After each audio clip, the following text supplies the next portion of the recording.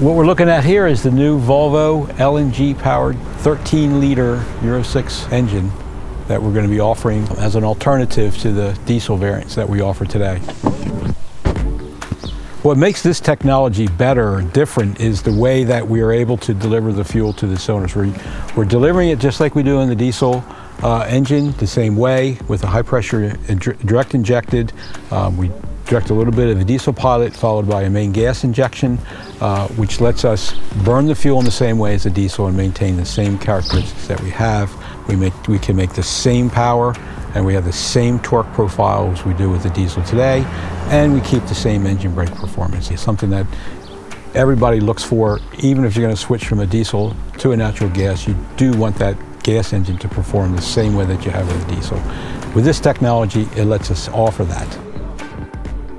The feedback we're getting from the field has been very positive. The drivers have commented on how similar they are to the diesel performance as far as power and with the braking performance, and the other comment they've made is how quiet they are.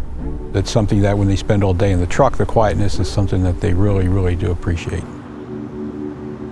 More and more customers are becoming aware of the fact that CO2 reduction is important, and it's a good thing to do, and we do see up to 20% reduction in CO2 with these engines.